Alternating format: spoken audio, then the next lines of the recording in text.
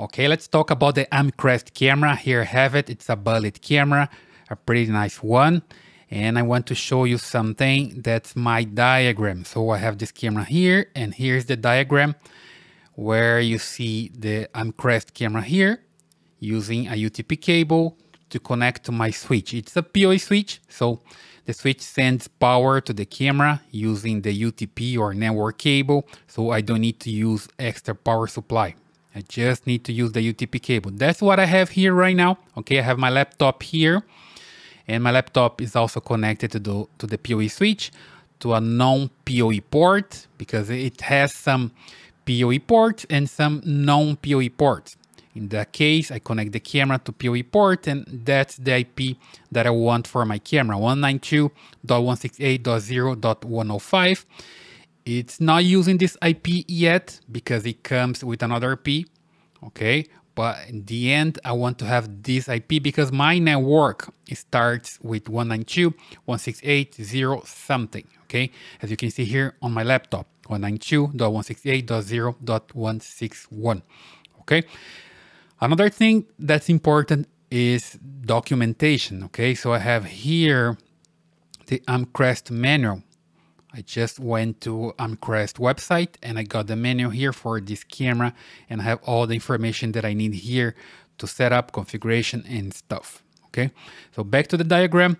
What I want to do now is to find the camera on my network because it's already connected. The cable is connected here and it's connected here, and I'm pretty sure that it's physically working, physically connected, because I can see the LED here on the switch that's connected. I can also see the LED here on the switch that's connected. So make sure the connection is good. Okay, first step.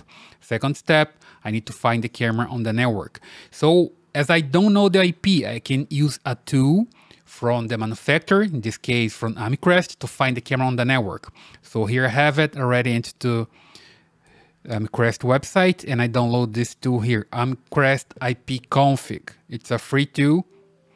Okay, so as you can see, it founded the camera on the network. Okay, so basically what it did was ask in the network if there's some Amcrest camera there. So I'm running the software here, and the software say, hey, is there any Amcrest camera here in this network?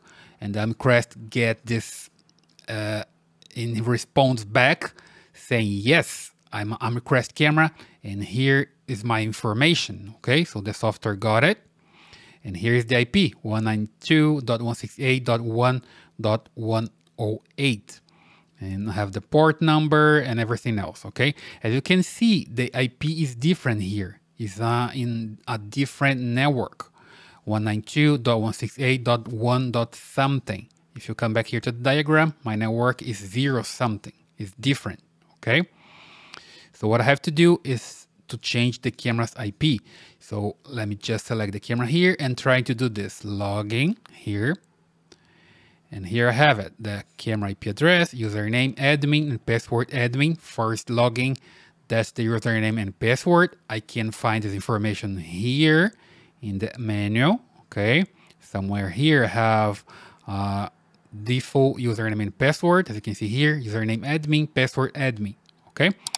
It's different for every camera. For this manufacturer, is that the way it works. And then I just click OK, and gets me an error. Connection failed. Why? Because I'm using different network. Remember here, my network is different. Okay, back to the diagram. It's 0 something.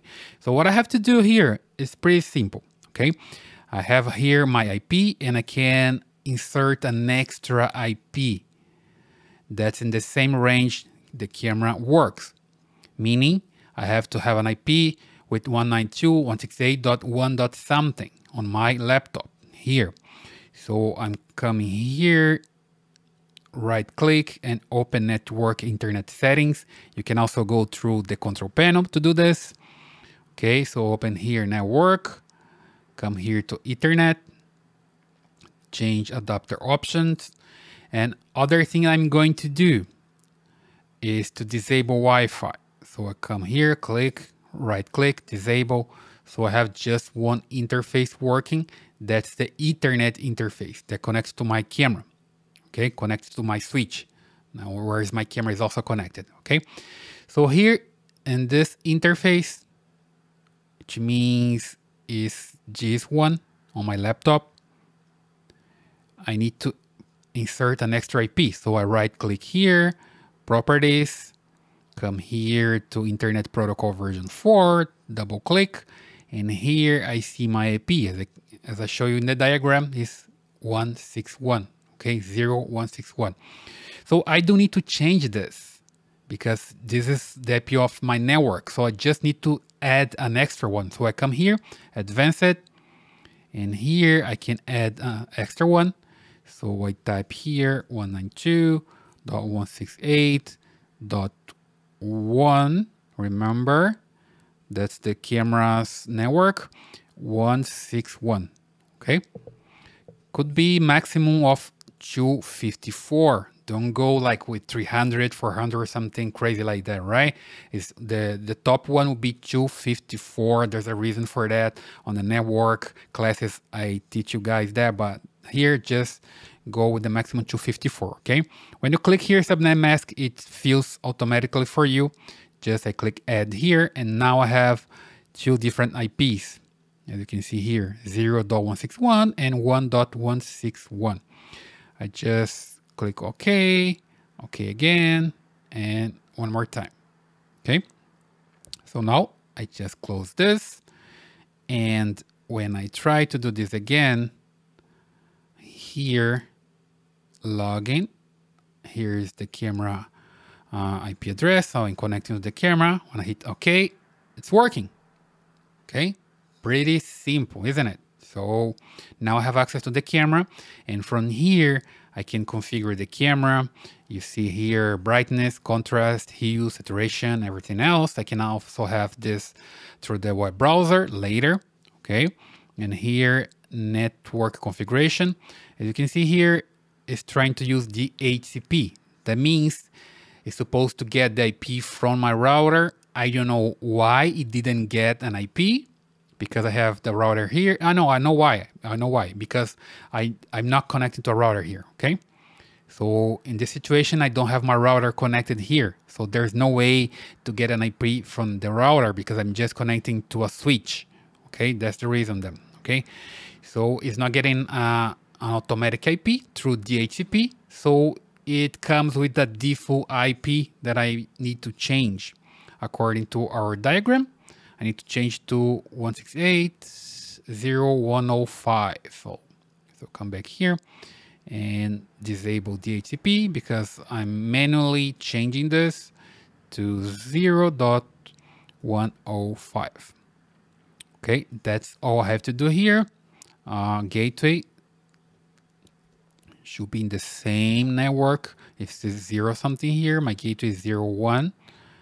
Okay, later when I connect to a router, this is supposed to work like that. Okay, so hit here save, and it says RTSP saved successfully. I don't know why this message. I'm changing the IP. I'm not changing the RTSP protocol that's here, but that's okay. Okay, save successfully. Okay, the data is wrong. Save invalid. I don't know why this message, but it's supposed to work. So now it's supposed to have a different IP. So let's just close here and refresh. And as you can see, the different IPs here. Now I have everything the way I want to. The camera using my network IP, my network range here as the same one and the laptop. So I can come back here to the configuration. And if I want to, it's not mandatory, but I can come here back. Properties, again, Internet Protocol, double click, and I can come to advance it, and I can remove this extra IP that I have here because I don't need it anymore. Okay, just click here, remove. Okay, okay, okay. Okay, close this and close this. Then now I still can have access to the camera. Here we go, it's logging. Here it is, it's working. I can configure everything here. I have camera info and stuff. And now I'm supposed to have access using our browser, right? So let me come here and type the camera's IP, 192.168.0.105, enter, and here we go, admin, and the password, remember, admin also, I saw that on the menu, logging, and first time logging, it asks you to change the password, new password, that's for security, right? So I put a new IP here, a new password here. It says it's strong. And again, I type the password here to confirm. Hit OK. And it's working. Now I have my camera working as expected with this diagram, with information on this diagram, and everything is working now. And I can also use different web browsers. I can see here I'm using Google Chrome, but I can also use Internet Explorer and other browsers, but you're going to see that in other videos.